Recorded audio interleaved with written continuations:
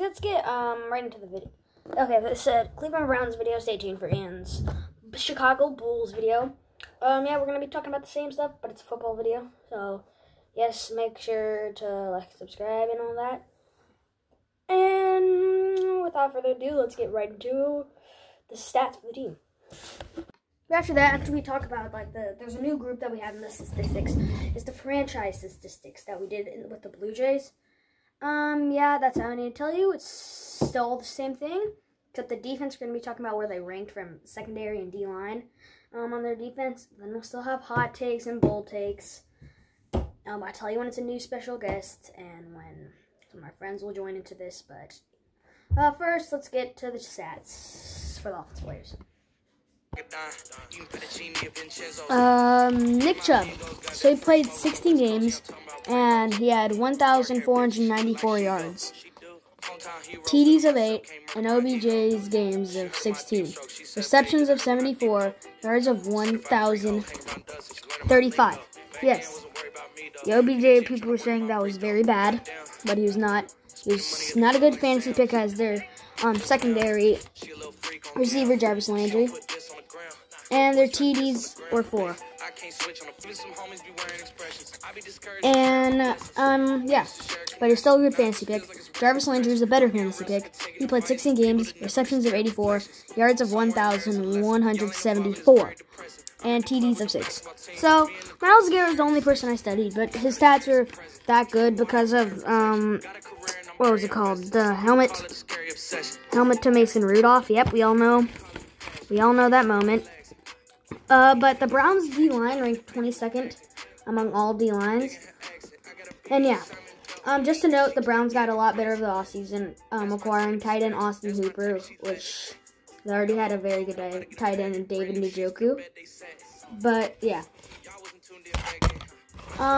Their defense, what was it called?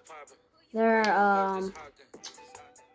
secondary, and where Jamal Adams would play, and Tyrann Mathieu, safety spots. They're also ranked 22nd, so their defense was not that good. Yeah, it wasn't that good. It was decent, and a reason why the Browns are bad. So, yeah, without further ado, we're gonna end it there with the stats, and I'm gonna tell you guys what I think the Browns will go next season, so let's go. The reason why I deleted the other videos is because it got a copyright claim, and yeah.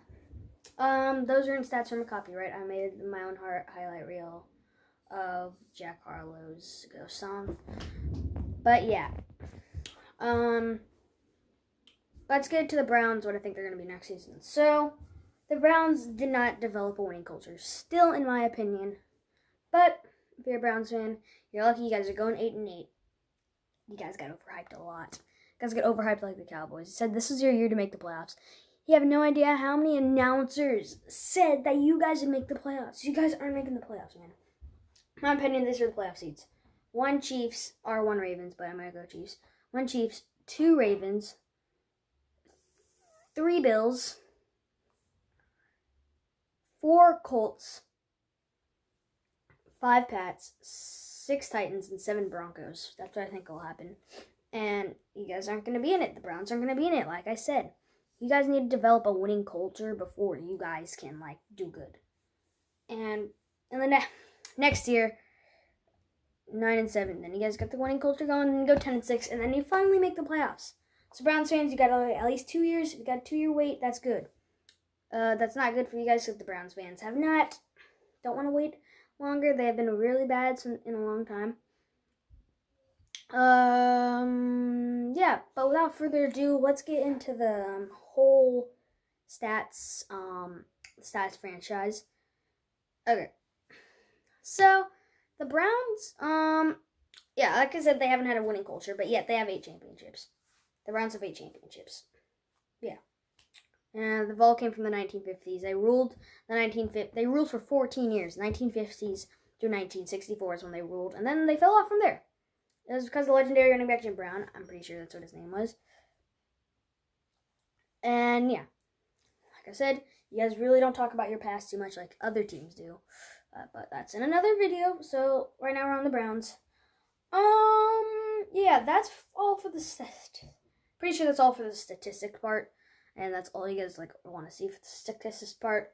The Browns aren't a team that we need to talk about too much. They're not also in the Trevor Lawrence sweepstakes, but the Browns last year, if you don't know, they went 6-10, and they got up with the 11th pick in the draft, and they picked Jedrick Wills Jr. in O-line, which they really need because Baker is going to get sacked, and when Baker gets forced, it's a technically automatic pick because Baker Mayfield, when he's getting rushed, he always seems to go to the right side, and teams know that's going to happen, so, yeah.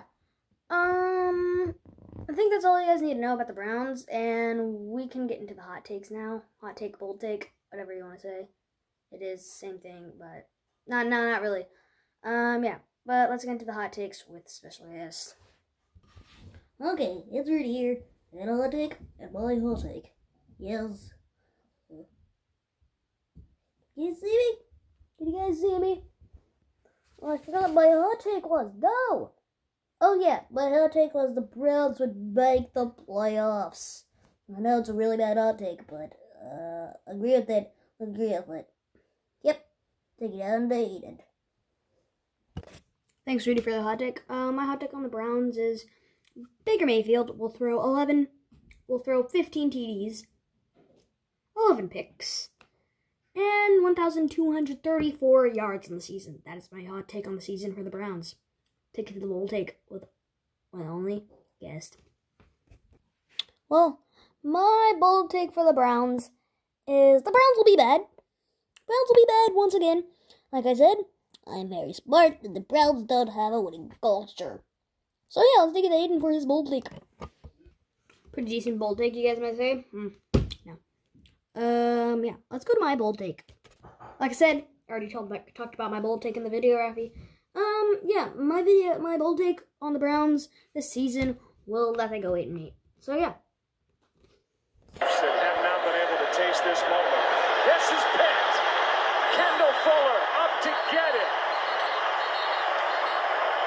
And that will end this game with under a minute to go.